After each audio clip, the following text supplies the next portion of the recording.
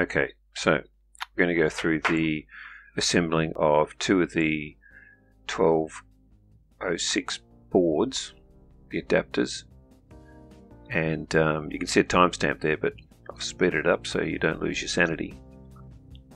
So the first one is using solder paste.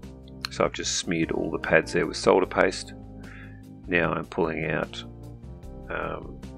two 560k ohm resistors, two 1k ohm resistors, and two 10k ohm resistors, and two 1 microfarad capacitors on the end, and then just use the hot air gun to solder those on.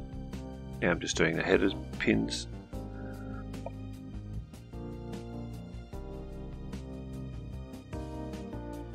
So we're about 10 minutes in, so pretty quick to do it that way. I'm just doing a bit of cleanup to satisfy my OCD. Right, now the second one I've just put in some solder on one of the pads, and now I'm putting in four 560 ohm resistors, and here are some 1206 LEDs, 4 different colors, and then I'm just putting those in as well. I just orientate them so that the VCC comes into the resistor, goes through a bridge which I'll construct when I put the headers on.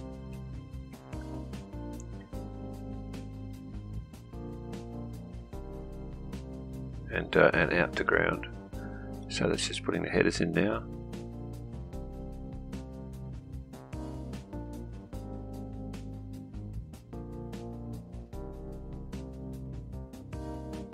I'm just taking a couple of header pins out and halving them, and that will be the bridge.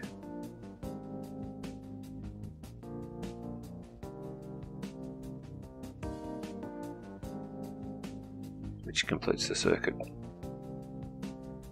So you can see them there building up on one side.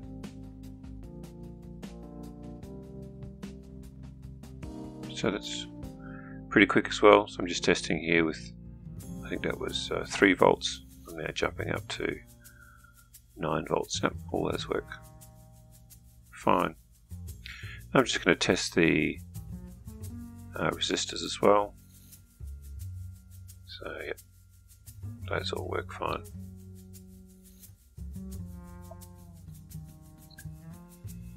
Okay, so back on the test bench, this is a 555 timer.